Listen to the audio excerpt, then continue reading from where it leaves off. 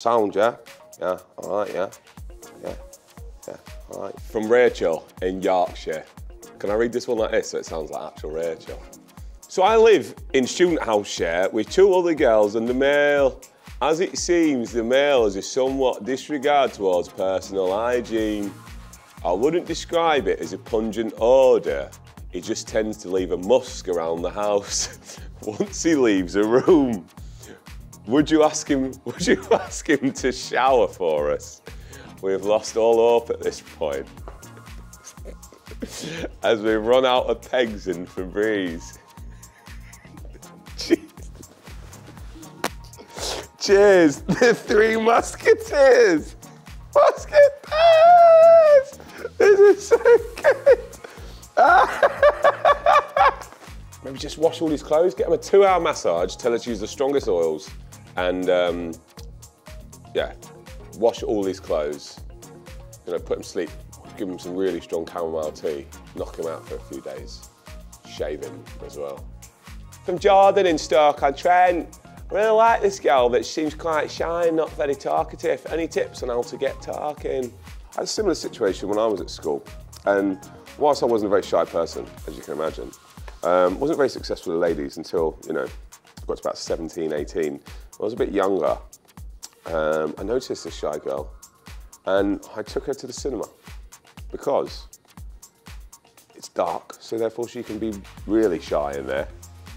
And it's a good opportunity to put an arm around a lady and sneak a smooch.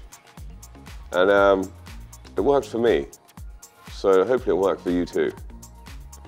If not, just DM her. Jack in Andover. Where's Andover? Belgium? I'm sure you got a great accent. Not gonna do it. All right, E.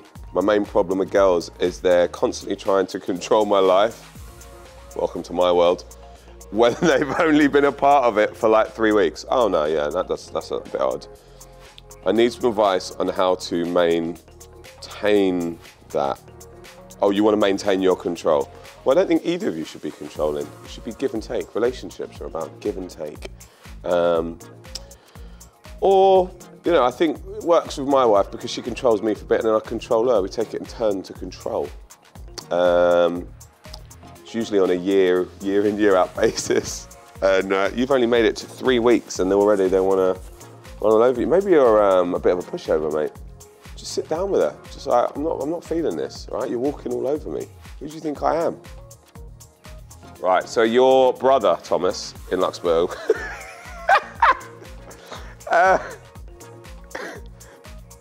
This is, he's obviously got bowel problems, hasn't he? Like always taking, can't say a naughty word, but he's always taking, and there's only one toilet around the house.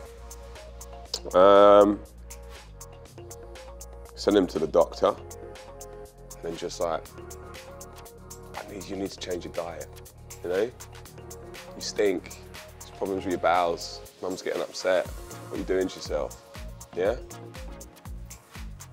From Will in Glasgow. All right, Uncle Elliot, aka Jean-Paul, you fancy joining me and 7 of my mates off in Canmore, Scotland for my birthday. He just wants to go raving. That's, I think I know this fella actually. I bet this is Will Smith. Like not the Will Smith.